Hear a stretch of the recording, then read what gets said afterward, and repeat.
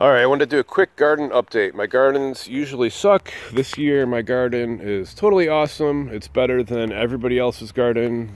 I'm going to go ahead and brag about it just because for 10 years now my garden is usually done pretty bad. But this year I totally nailed it. I got a bunch of compost from a farmer buddy, so it's loaded with cow crap, and I guess plants like it. I'll go through the plants in here real quick. I have learned a few things, especially in North Carolina. If you can put down newspaper with straw on top, you can make these pretty walkways. It keeps the moisture in, it keeps the weeds out. It's just amazing. I haven't even watered or done anything in this garden for a week. As you can tell, it's doing great. I'll start down here with my invincible rhubarb. The rhubarb I planted last year. I thought it died. It was buried in leaves. When I was tilling the garden this year, the chickens came and ate the leaves off it. It was like tiny, and I threw it to the side and it started growing again. And finally, when it came time to plant the garden, it was still alive after the entire winter and having its leaves ripped off. So I planted it, and it's gigantic. So that's the invincible rhubarb. I've got eggplant, which has been under attack. I don't use any chemicals, so it's trying to survive. This came up from a seed in the ground by itself. This year I did something called the Florida weave, and the rope just kind of goes in between all the plants. And as you can see, you just get this really cool wall of tomatoes. So cherry tomatoes. I've got more cherry tomatoes here. I've got about 8 red okra plants. It's a blueberry bush a buddy gave me over there. It's kind of hard to see because there's a gigantic pumpkin growing.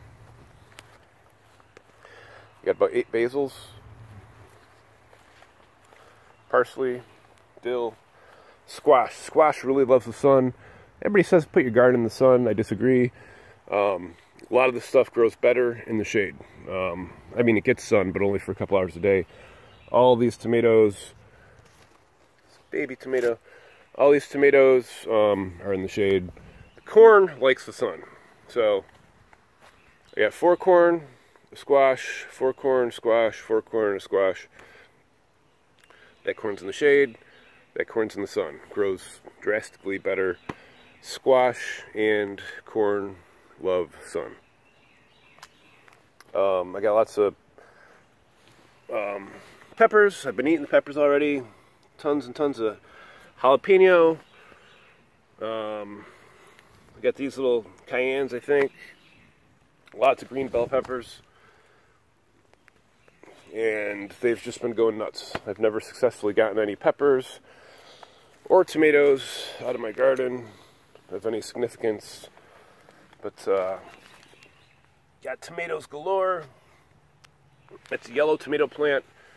Got a bush tomato, Cherokee purple tomatoes, and lots and lots and lots of cherry tomatoes, different kinds of cherry tomatoes. Only thing I've had to do to this garden is come through and clip off the suckers.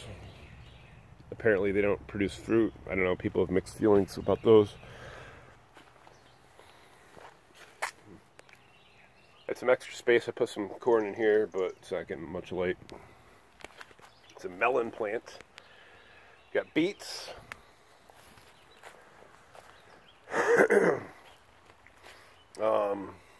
Cucumbers. They've been growing like crazy. There's already cucumbers in here somewhere. Oh, there's one. And I just kind of direct them sometimes to grow up this trellis thing that I built. Just 3 pieces of bamboo.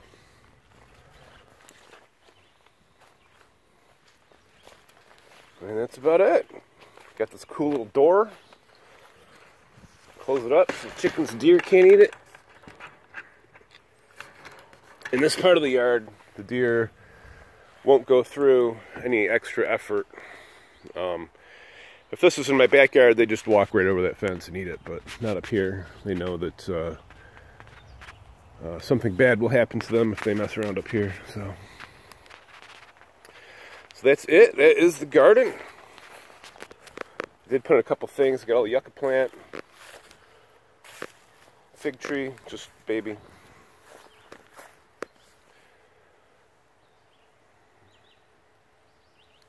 That is my garden update. It's early June, June 10, I believe.